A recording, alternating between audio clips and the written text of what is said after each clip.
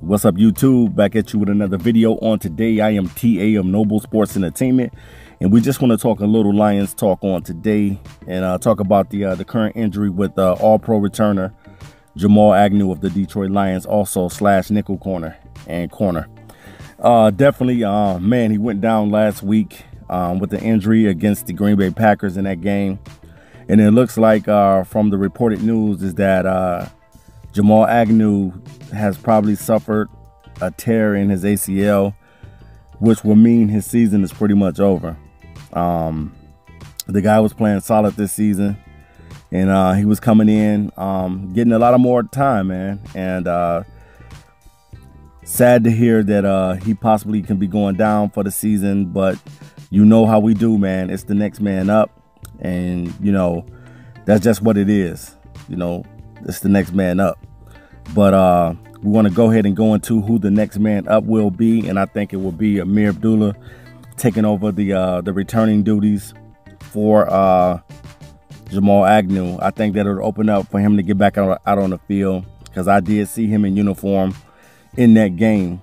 So it looks like Ameer will have another opportunity to touch the ball with the Detroit Lions. I don't know if he'll touch the ball in the backfield again, because the Lions have just been going with Theo Riddick, Kerryon Johnson, and LeGarrette Blount.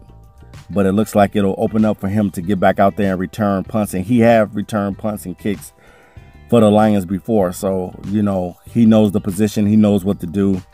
And he's pretty decent at doing it as well.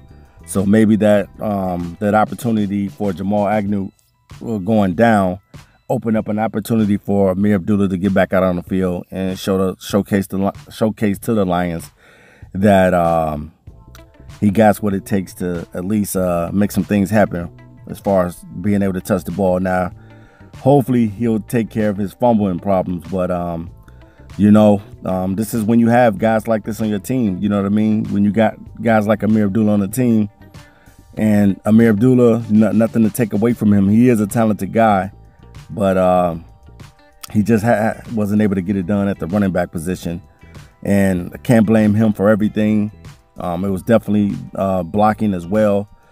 And him not being able to produce a lot. But at the same time, you know, it's the next man up type of mentality on.